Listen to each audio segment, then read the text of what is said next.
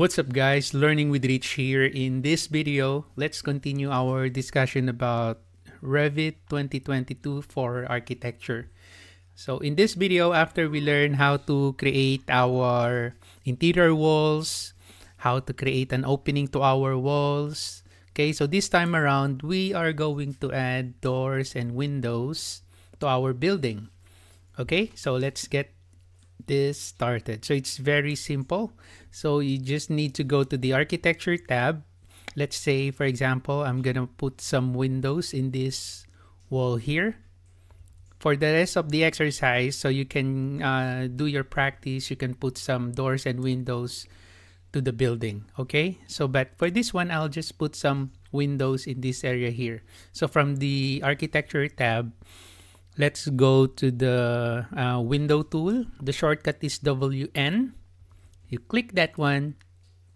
And then after that, so from the type selector, you can click that drop down arrow if you have other windows that is loaded.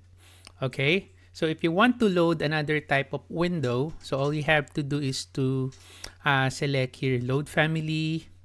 And then after that, you can go to the families folder where you have saved your windows or doors or any other families. And then after that, you just need to select open, okay, to load that particular family. But for this exercise, I will just use the default window loaded in this project. I'm going to use the fixed type window, 36 inches by 48 inches. And then after that, I'm now going to place it here on my wall here. Okay, the exterior side of your window can be placed, let's say for example to this side. You just need to move your pointer to that side. If I'm gonna move my pointer below, you can see that the window exterior side will be placed here below. Okay, and then you can also turn on tag on placement if you want to place the tag automatically on your window. So let's say I'm gonna turn this on. You click that to toggle it on, and then I'm gonna place it to here. 1, 2. Okay, so that's now our two windows. Let me just cancel this tool, and then I'm going to click this window, hold control to click the other window, and then after that I'm going to select selection box to create a selection on that model. So now what I'm gonna do is I'm going to turn on the valve reveal hidden elements from the view control bar, and then you click that section box there. You can unhide that and then close the reveal hidden element mode. So for this one, let me just go to the floor plan and then click tile views, so we can see also the 3D view. Okay, so with the section box selected, if you click here on the floor plan, you can see that the section box there are selected as well. So you can adjust the section box like that. Of course, you can also adjust it here in the 3D view. So in case you want to see the 3D of your model. Okay, so let's say for example, I'm gonna put another windows here, series of windows. So I'm going to select the window. So this time I'm gonna turn off the tag on placement, and let's do this. So I'm gonna place 4 windows here. 1, 2, 3, 4. So the placement of the windows is not critical for this first part of the exercise because we are going to move it later on. So I'm gonna select here modify. So as you can see, there's no tag here compared to the first 2 windows because we turned off the placement of tag. Okay, so now for this one, so let's modify the distance from these 2 walls here. So let's change the distance of this windows. So to do that, from your options bar, from your quick access toolbar, I'm going to select align dimension, or you can also go to the annotate tab and then you can select your aligned. So it's the same as this one, right? So you click that, and then I want that to be at the snap at the center line of this wall. click the center line of the window, click the center line of the window, and then click the center line of this wall here. And then after that, go up and then pick outside, right?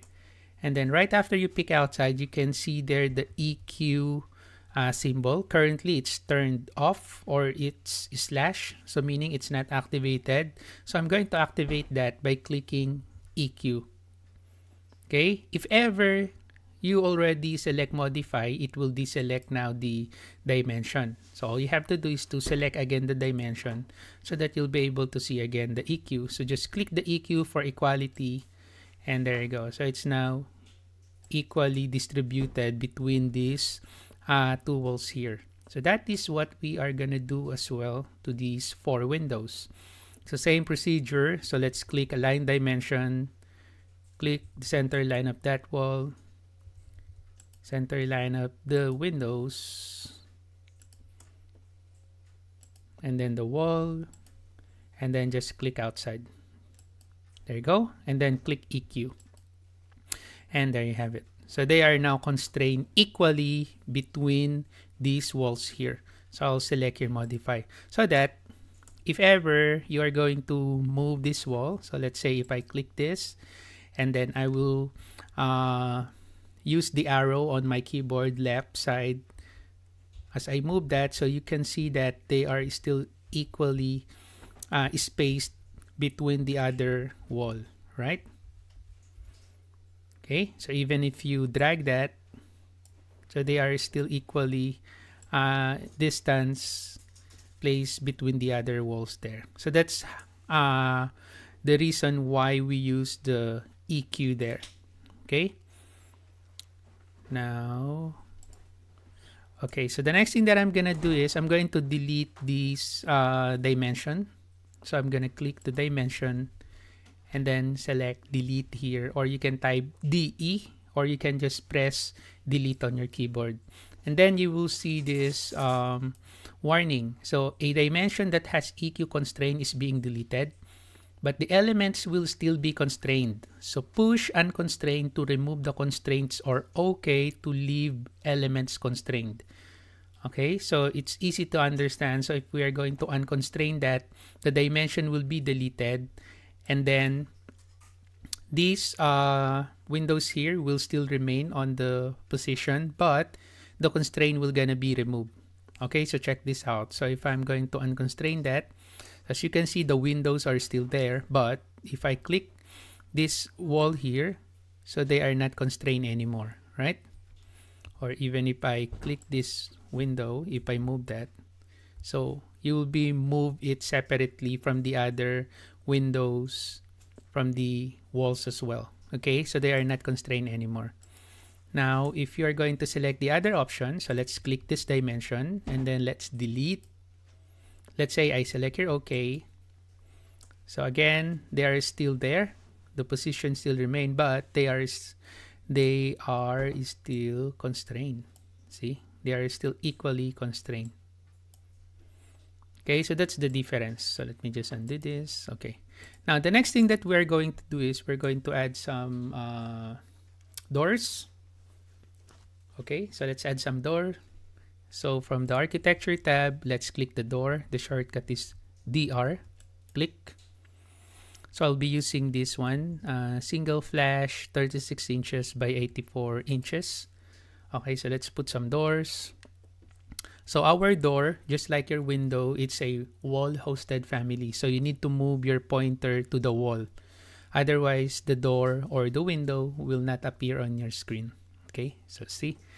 And then you can also control it by moving your pointer up and down, left and right. So you can change the position of your door. And then if you're going to move your pointer to the wall, before you click, you can press space bar to flip your door. So as you can see, I'm pressing space bar. And then let's say, for example, this is the position I would like to place my door with. So I'm just gonna click that, and there you go. Okay, so let's say I want to add another one here. There you go. So I want to place one here. I want to place spacebar and then click. Okay. So I want to place another one here. Spacebar, click. Spacebar, click. You can still move that one, change that later on. Spacebar, click.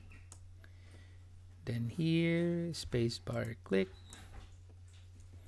Okay, and that's it. So I'll select here, modify. Okay, so if you want to change the distances of your doors from the window, so again, you just click the door, and then you can see your temporary dimension there. So let's say you want this to be 1 foot. So just type 1, enter. Okay, so that's the distance. Obviously, that's wrong. So let me just make it 2 feet. Okay, there you go. So you can click that door, and then you can always change that distance, or you can just nudge it using the arrow on your keyboard. Okay. Now, if you want to change the type of the door that you have placed or the window that you have placed, just like what I have said earlier, you just need to load it.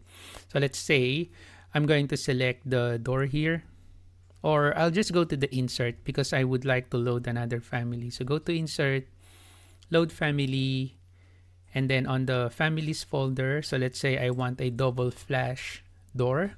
So I'm going to load that. So I select open. Okay, so it's now loaded. And then the next thing that I'm going to do is I'm going to select, let's say, this door here. I would like this to be changed. So click that and then go to the properties, type selector. And then there you go. So you now have your double flash door loaded. Okay, and then I'm going to select this one to change it. And there you go. So there's a warning. Of course, there's a warning there. So just close this one. And then I can just click this door, and then I can use the arrow right side to adjust it. And then maybe what I can do is I just make it constrained again, equally constrained. So I select align dimension, select the center line of the wall, click the center line of the door, and then you click the center line of the door. Then you click outside, and then just click EQ just to tidy up the door. And then select modify. Again, I'll just delete this dimension. Okay. There you have it. So I will select this area here. I would like this to be seen in the 3D view, and then I'll just need to select selection box. There you go. So maybe I'm going to click the section box, drag it down, and there you have it. Okay. So there's now your model. Right. So that's it for this simple exercise. So hopefully you learned something from this video. If you have any comments, questions, or suggestions, you can put it on the comment section below, and I'll get back to you as soon as I can. Thank you for watching. Have a nice day.